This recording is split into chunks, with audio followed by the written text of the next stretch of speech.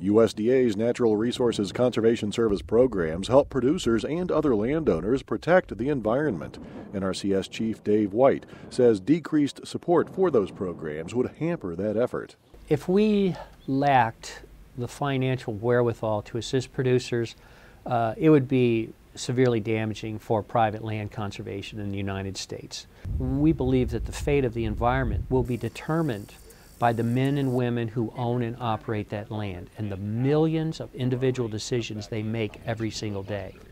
And the better informed they are, the more help we can give them, the better chances we have of keeping our land productive into the future.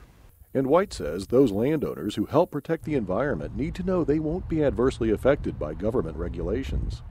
I think we've got to change the whole regulatory mindset to working with people to do the right thing, and in return for that, they don't have to fear regulation, somebody coming in and telling them what they're going to do. Because frankly, all the conservation in the world is not going to do you any good if our farmers and ranchers and woodland owners cannot stay in business.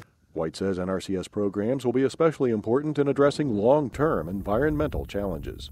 I think the biggest challenge we as a nation face in the coming decade is going to be water. Water quality is going to be huge.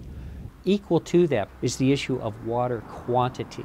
So one of the key things in order to address water quality, water quantity, is the health and resilience of our soils.